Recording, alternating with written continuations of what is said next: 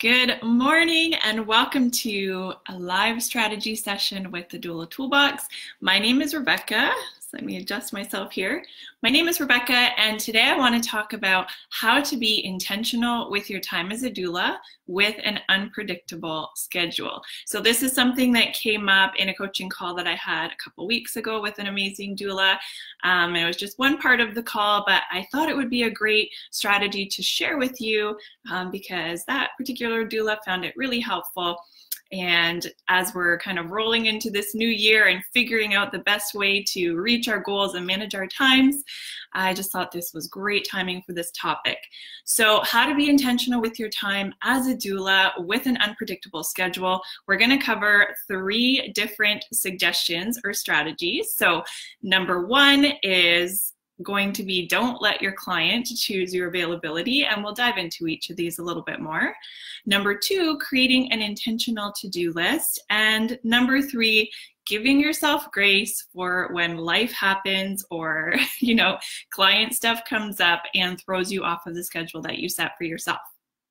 So let's dive into number 1, don't let your client choose your availability. So the overall kind of framework of all of this is going to be creating time blocks for you to get things done with intention, right? So the number 1 thing that I think, especially when you're rolling into your business as a new doula, is to feel like you need to be accommodating to your client no matter what, right? So maybe this sounds familiar when you're going to book different consultations or your prenatals or whatever it might be. When you're booking those things into your schedule, oftentimes you'll just kind of put the question to your client to say, well, what works for you?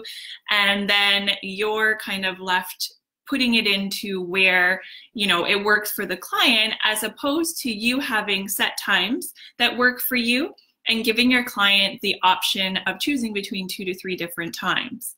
So the way that we kind of worked through this on the coaching call was to really sit down at the end of the month and look ahead and see what's going to work for you. So this might change from month to month, or you might find something that you're comfortable sticking with for a few months at a time. So finding that space and time kind of at the end of a month, looking ahead and looking at what blocks of time you have available to be able to book people in for. And then also having those times so that they are dedicated to that. And then if they don't get filled up, then you also can use that time for something else. But the idea is to intentionally create those time blocks that are just for client work. And then if they don't get filled up, you can kind of look at your to-do list that you created for yourself and make use of that time in another way.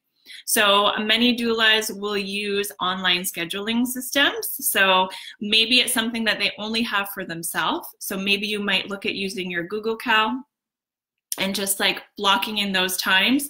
Or you might be at the point where you have a website and you're able to attach an online scheduling system, in which case you would want to update your availability so that your clients just do the booking all on their own. So if you're not there yet and you're working with your own schedule or your own planner or something like that, then when you're booking a client in, you can look and see, maybe even choose a color and highlight those particular time blocks. And you can look and see and say, okay, I'm available on this day and time, or this day and time, or this day and time. So you're still giving your client that flexibility, but you're not kind of blocking yourself into being available only when they're available. Does that make sense? So number 1, not letting your client choose your availability, but you kind of maintaining your control. And that's difficult, especially when you're just starting your doula business out, because you just want to be fully available. You want to be fully accessible, but setting yourself up for that could lead to just chaos and stress in the future, right? So if you kind of buckle down on that and create that boundary for yourself right away, then you're going to have control over your own schedule moving forward in your business. So the second strategy I want to talk about is creating an intentional to-do list.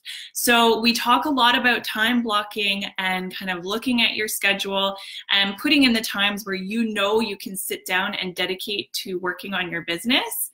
But the thing with those time blocks is that we want to make sure that you know what you're doing, right? Because oftentimes we will sit down and go, okay, I have this time to work on my business, but what do I want to do? I've got this massive list, so where do I start?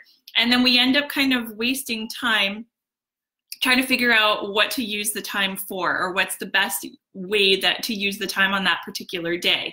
So in this case, we suggest, again, finding that time and making this a method of operation where once a week you sit down and you kind of brain dump or write out all the stuff that is swimming around in your head that you feel like needs to get done.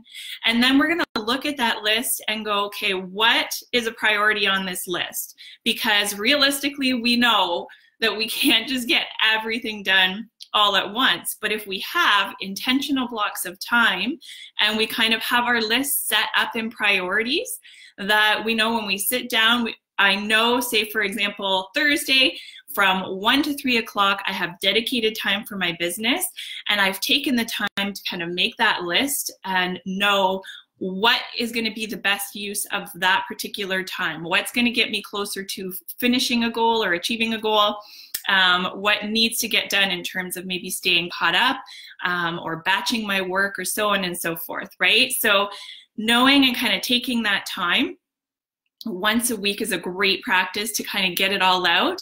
And then maybe kind of when you're ending your working day every day, you're going to be able to sit down and go, okay, so I know what tomorrow, this is what my time blocks look like. Here's my list of things that I've kind of dumped out and I know that I want to work on this week. So every single day, just to kind of clear your head and finish up with what you're working on, you're going to be able to kind of sit down and look and go, okay, these are the things that I want to work on today. Tomorrow, I know I've got a 2 or 3 hour block of time. And so you can just kind of pencil in the things that you plan on working on during those time blocks. This way, you're kind of sitting down, you're grabbing all the stuff you know you need for a particular task, and you're just getting to work instead of sitting there and thinking, what do I have to do? What should I work on? So on and so forth. Hey, Lisa, I see you. I'm going to get to questions just as soon as I get through this last point here. All right, so number 3, the last strategy here we're going to talk about today is giving yourself grace. And this is a tough one. And I know this for a fact. This week actually has already been a bit of a tricky week for me. I had a whole bunch of stuff scheduled for myself for Monday afternoon. And I ended up having to take my daughter to the children's emergency room for a broken arm. It's nothing serious. She's totally okay. But that took a huge block of time out of my schedule that I had a lot of stuff planned to get done. So we have to be able to give ourselves grace for that, especially you as a doula. If you're a birth doula, then you know you have an unpredictable schedule. But the benefit of doing strategy 1 and strategy number 2 that we just talked about is knowing that you have it all listed. So kind of when you get out of that thing that distracted you or took you away from working on your list and working during your time blocks, you're going to be able to go back to that list and go, okay, so this is what I wasn't able to get done because this came up. And then you can kind of reevaluate it and think, okay, is there anything that I need to get done still? Is there anything that I need to find time to, you know, squeeze it in this week? Or you can also look at it and say, okay, so this happened. It was out of my control. So what can I do to kind of pivot or reconfigure or whatever that might be? So for an example, for myself, this week that looked like having to change a launch date. So I had something planned to kind of go out tomorrow to the whole Doula Toolbox community, but it's just not going to happen. So that's something that I had to kind of just sit with and give myself grace for. It was a totally unplanned thing that pulled me away from work, but I still have my kind of checklist of things that I have to work through, and I was able to look at that and realistically and logically say, this isn't going to happen without totally like stressing myself out, and it's just not worth that. So because I did all that work before and I know what I need to get done, I was able to look at it, give myself grace and say, okay, it's not the end of the world if I don't kind of get this thing done and opened up tomorrow, and just kind of pivot on my plans a little bit and feel okay about it. So I'm just going to kind of look over here. Lisa's got a question, trying to get more scheduling done because it's hard. I suck at organizing my time, and now I started a relationship and I'm finding time way more fast. You're finding time way more fast? It is tricky organizing your time, but you know what? Something that I've done to myself before is feeling like, okay, I need to like reconfigure my schedule or create this like structured system. And I try to go from like, I don't want to say nothing, but I try to go like do it all at once. So I would suggest, if you feel like you quote unquote suck at scheduling your time, I would suggest maybe taking baby steps with that, right? So a little bit at a time, get into the habit of it, and then maybe add more. So this really comes to creating methods of operation for yourself. And so turn that phone off. It's really about creating methods of operation for yourself, but you don't necessarily have to go from zero to like, you know, all out scheduling all at once, right? So start small, just add in little bits of time. One thing that Tasha recommends that I need to start doing myself as well, but she actually has timers on her phone that remind her like, okay, so this is my planning time. So every Friday she gets an alert on her phone that says, stop what you're doing and sit down and plan out your coming week, right? So she likes doing it on a Friday night so that she's kind of got it all out of her head and planned. And then, you know, the weekend's open and she's not thinking about it. And then some people like to stop on Sunday night and look at the week ahead and do that. So it's really going to be what works best for you. But I highly recommend, if you feel like you're not good at it and you're trying to go from like zero to everything, back it up and take some baby steps and just start putting in, you know, little methods of operation. Once you've got that down, then you can add another one and add another one. So going faster, I totally get that, Lisa. So if any of you have any questions, just while we're on here still, just to recap what we just covered, we are talking about how to be intentional with your time as a doula, especially with an unpredictable schedule.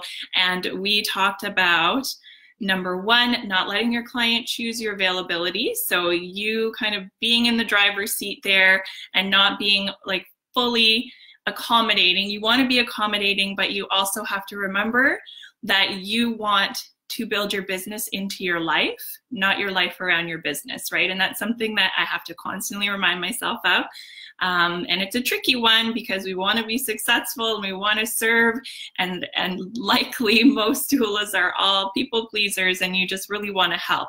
But we always have to remember that we're not going to be as helpful if we're wearing ourselves out and running around trying to be accommodating to everybody else, right? So the key there is to have some flexibility and to give those options, but not run yourself ragged doing it, right? So I realized that if I pushed myself to get this content done that I needed, that I had planned to have done by tomorrow, it's not going to be the quality work that I want to put out. So it's better for me to wait on it and give myself a few extra days to get it done and get it done the way that I want it to be done and delivered to you guys. So number two, creating an intentional to-do list. So when you're going to the effort of creating time blocks for yourself, you want to make sure you know what you're going to be doing in those time blocks so that you don't just sit down and think, okay, I've got this time. Now, what do I need to work on? What's the thing that's going to move the needle in my business?